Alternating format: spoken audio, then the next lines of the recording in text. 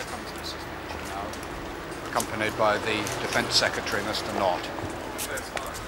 Ladies and gentlemen, the Secretary of State for Defence has just come over to give me some very good news, and I think you'd like to have it at once.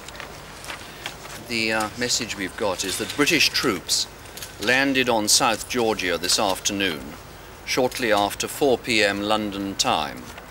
They have now successfully taken control of Grytviken. At about 6 p.m. London time, the white flag was hoisted in Grytviken beside the Argentine flag, and shortly afterwards the Argentine forces there surrendered to British forces. The Argentine forces offered only limited resistance to the British troops. Our forces were landed by helicopter and were supported by a number of warships, together with a Royal Fleet auxiliary. During the first phase of this operation, our own helicopters engaged the Argentine submarine Santa Fe off South Georgia.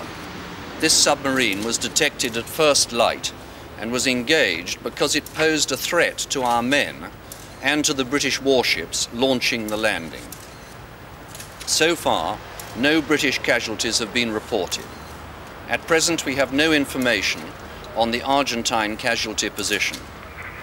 The commander of the operation has sent the following message: "Be pleased to inform Her Majesty that the White Ensign flies alongside the Union Jack in South Georgia.